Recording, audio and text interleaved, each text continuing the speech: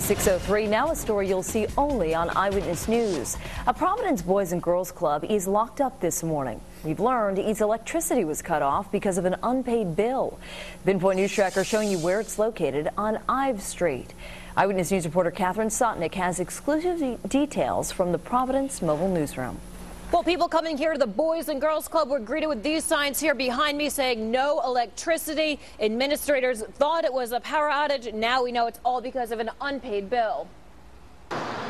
National Grid confirming exclusively for Eyewitness News, electricity has been turned off at the Fox Point Boys and Girls Club in Providence, all because of an outstanding bill. Doors there now locked and notes telling residents no electricity. The building houses a branch of the Providence Public Library. The city of Providence also a partner, but the mayor says he's learning about all of this from Eyewitness News.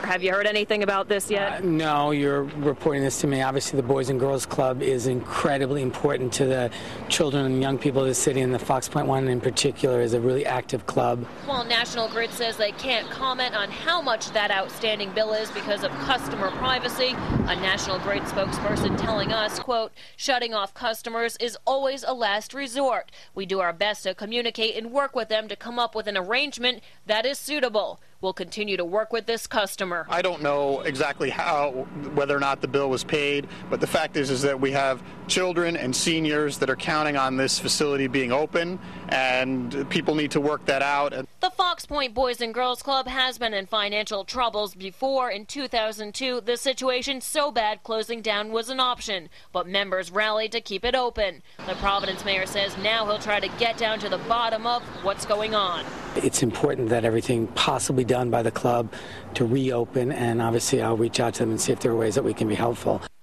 Now, some signs here at the club say it will be back open on Thursday, but at this point we are unsure of that. Reporting with an exclusive from the Providence Mobile Newsroom, I'm Catherine Sotnick, Eyewitness News.